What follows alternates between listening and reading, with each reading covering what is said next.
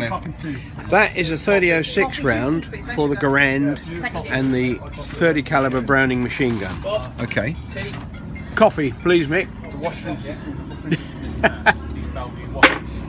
That is a Russian 7.62 by 54, which is used in the Russian Mosin rifle, the Russian Maxim machine gun, the post-war Russian machine guns. Okay.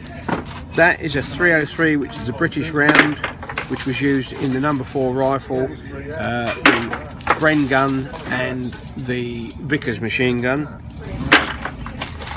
That is a 30 carbine round, which is used in the American 30 M1 carbine. It seems smaller than what I thought. Yeah.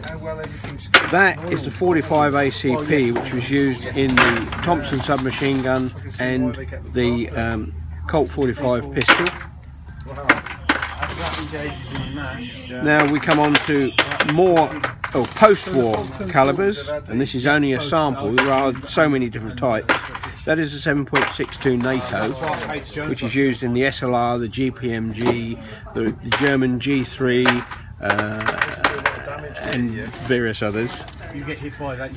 That is the Russian 7.62 by 39, which was used in the Kalashnikov. Wow. And the RPD and the RPK light machine guns.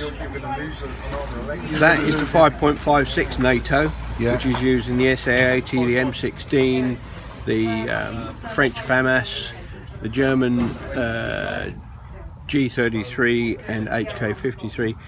That is a sample of just a very few of the different calibers of rounds that do exist. There are thousands upon thousands